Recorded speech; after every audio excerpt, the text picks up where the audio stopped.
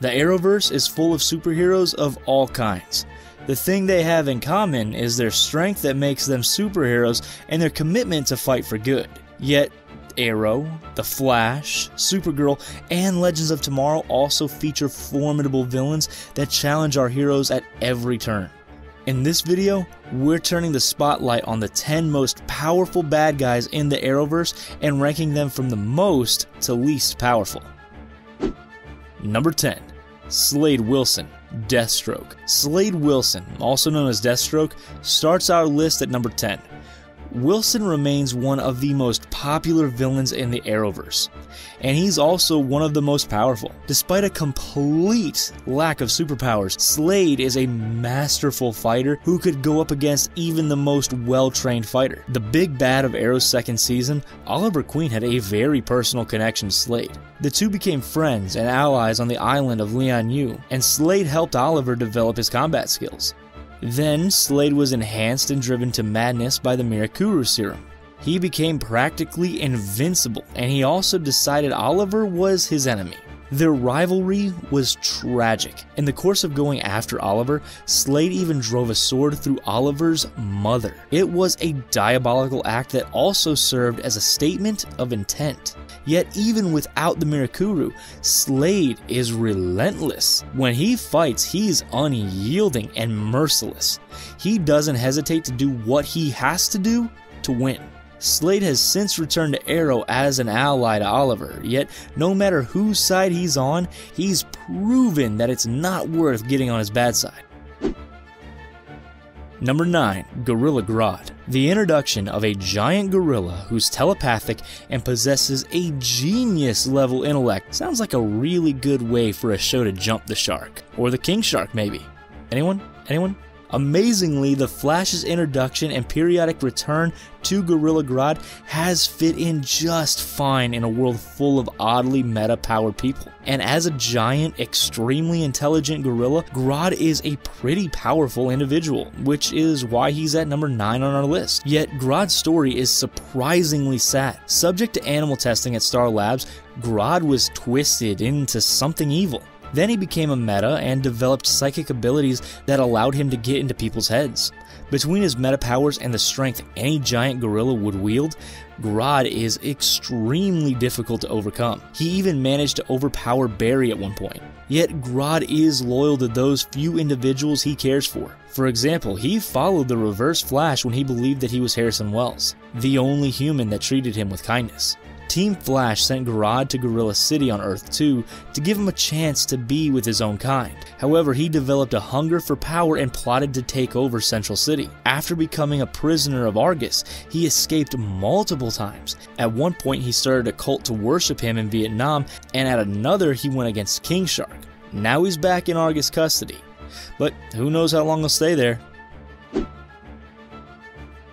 Number 8. Neron. Many of the villains on Legends of Tomorrow haven't made the biggest or best impression. However, when the 8th entry on our list, the demon Neron, possessed Ray Palmer's body towards the end of Season 4, things quickly got personal. Unbeknownst to the team, Neron had been pulling strings behind the scenes for quite some time. He'd even recruited Nate Hayward's father to his cause. Also, he held a personal grudge against the Legends because they sent his beloved Tabitha to hell. Ultimately, once Neron gained permanent control of Ray's body, he used Ray's persona as a tech guru to trick the public. Not only did he get them to sign away their souls, he also stoked fear by showing them that magical creatures really do exist. His plan was to use that fear to create a literal hell on Earth, and he came extremely close to getting his wish. In the end, one of the Legends had to sacrifice himself to bring Neron down, an extreme solution to overcome a very powerful villain.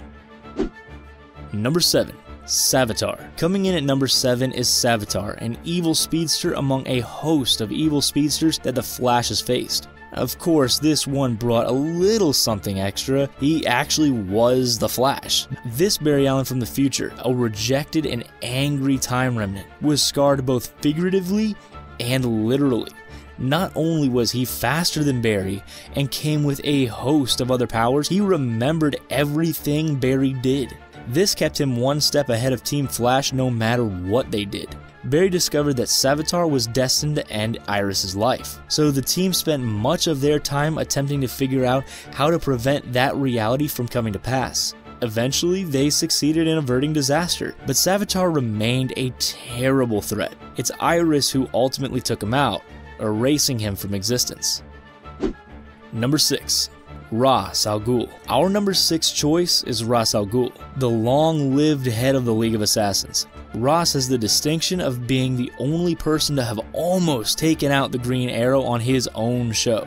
Ra's' reputation preceded him. His name struck fear in the hearts of those who had heard of him, and when he finally made an appearance, he proved to be a formidable foe. Although Ra's didn't have any superpowers, he was an expert combatant, able to take anyone on with a sword, arrow, or even his bare hands. He was also responsible for the training of a startling number of the characters in the Arrowverse. The other thing Ra's had going for him was an extremely long life that gave him a measured perspective. This made him a master tactician, and on Arrow, the thing he decided he wanted the most was for Oliver Queen to be a successor. And Ra's came surprisingly close to getting his way despite Oliver's complete lack of desire to take up his mantle. Number 5. Lex Luthor. At number 5 is a name that should set off alarm bells for anyone familiar with pop culture: Lex Luthor. Lex, of course, is Superman's archenemy. Yet in Season 4 of Supergirl, with Superman away from Earth on Argo, he became the Girl of Steel's problem. And what a problem he was!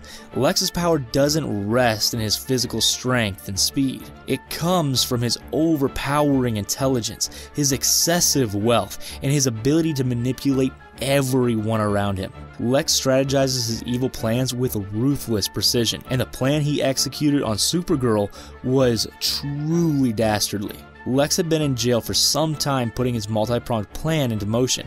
In that time, he created Red Daughter, a Supergirl doppelganger from the country of Kaznia. He also used a patsy to stoke fear of aliens in the public.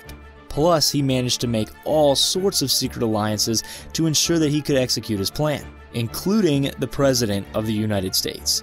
Then he started a war between Kaznia and America and used it to turn himself into a hero. He even took out Red Daughter to convince the population that he was their savior. Ultimately, his hatred for Superman and Kryptonians in general prevented his plan from coming to fruition. But Lex came uncomfortably close to succeeding, despite even his family opposing him. Number 4. Damien Darhk. At number 4 is Damien Darhk, who was first introduced on Arrow but also became a major Legends of Tomorrow villain. Darhk was originally a member of the League of Assassins. That would make him deadly enough. However, Darhk eventually acquired magical abilities that made him almost unstoppable. Despite the charismatic baddie's evil plan to end the world while keeping just a select few safe in an arc, he was a dedicated family man. That didn't mean that he respected other people's families. Hive, the organization he founded following his departure from the League, was even deadlier than they were. He also made things personal with Team Arrow when he took out Laurel Lance. Darhk came very close to carrying out his world-ending scheme until he lost his wife and his arc was destroyed. Even though Oliver ended his life, Darhk didn't stay gone for long.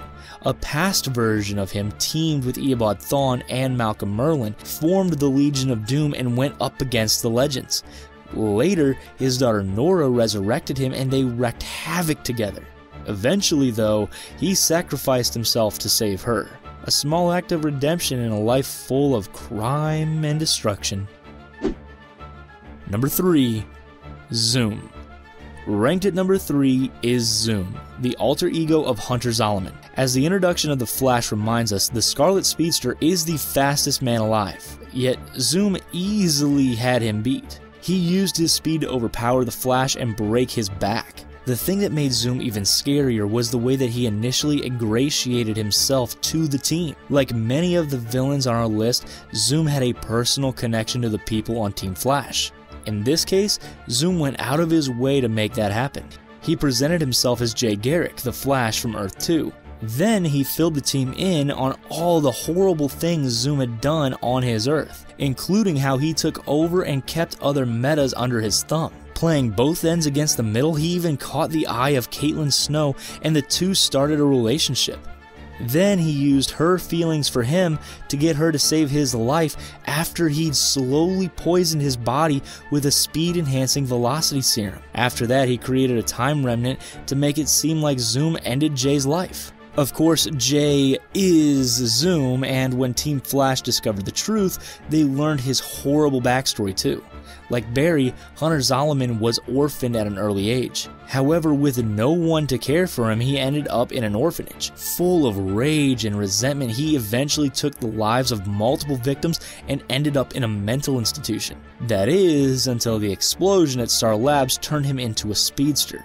After the team learned who they were really up against, Zoom let go of all pretense and taunted them with his evil deeds. Barry beat him in the end, and ultimately he was sucked into the Speed Force by Time Wraiths and became the Black Flash. Number 2. Reign. Our second most powerful villain is Reign, who gave Supergirl a serious run for her money throughout Season 3 of her self-titled show. Before fans met Reign, they met Samantha Aris, the incoming CEO of L-Corp. Sam was a caring mother and became a good friend to Kara, Lena, and Alex. We learned all about her troubled past, and then slowly we discovered that Sam wasn't who she appeared to be. Sam was actually a Kryptonian sleeper agent called Reign, yet her alter ego was so buried even Sam wasn't aware of it. Soon her powers were awakened and Reign started to take over for longer and longer periods of time. Reign was no ordinary Kryptonian. She was a world killer created through dark magic and genetic enhancement with a mission to exact justice in brutal and merciless ways. Despite she and Supergirl having similar powers, Reign was the superior fighter. At one point, she bested Supergirl so decisively, Supergirl was out of commission for some time, and Supergirl is one of the strongest heroes in the Arrowverse. She's even beaten Superman in the past. If that weren't enough, Reign eventually joined up with two other world killers and absorbed their powers too. In the end, Reign beat Supergirl and her team, and it was only through time travel that Supergirl managed to set things right. Number 1. Reverse Flash. Speeding into the top spot on our list is none other than the Reverse Flash, the closest thing to an arch nemesis Barry Allen has. The Reverse Flash, aka Eobard Thawne, was the first big bad Team Flash ever faced, and 5 seasons later, he's still meddling in their lives. Thawne isn't just a speedster, he's a genius from the 22nd century. And he uses that intellect to constantly get faster, to understand the Speed Force, and even to create his own negative Speed Force. Thawne has also shown himself to be resilient in a way few other Arrowverse villains can match. He's been erased from the timeline, and yet somehow he's come back. Originally appearing in the guise of Harrison Wells, the founder of Star Labs, Thawne trained a newly powered Barry to gain his trust. Yet it was all for his own benefit, as are most of his plans. Most recently, he manipulated Barry and Iris's daughter Nora to arrange events so he would be freed from prison. While he seemed to genuinely care for Nora, that didn't prevent him from using her to pursue his own advantage once again.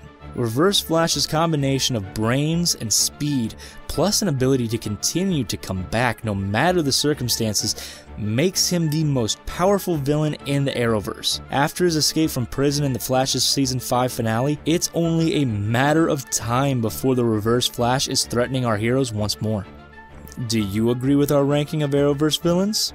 Share your perspective in the comment section down below. And don't forget to give a big thumbs up and subscribe to The Binger for more great pop culture videos. Thanks for watching.